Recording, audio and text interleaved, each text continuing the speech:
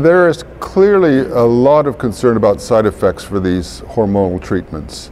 I think the most clear indication of the over-concern about this was in our IBIS-2 trial, where there's widespread belief that the aromatase inhibitors leads to arthralgia and a lot of muscle pain.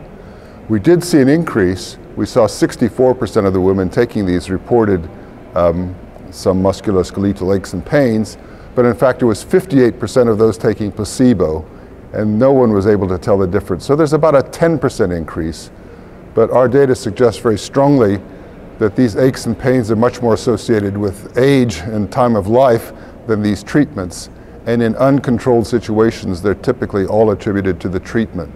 So we've got a challenge there. They are real. Probably the best way to control arthralgia and aches and pains is maintain greater physical activity. I think we need to think about how women with breast cancer, before they start treatment, are given advice and help to maintain physical activity so that these problems are less severe.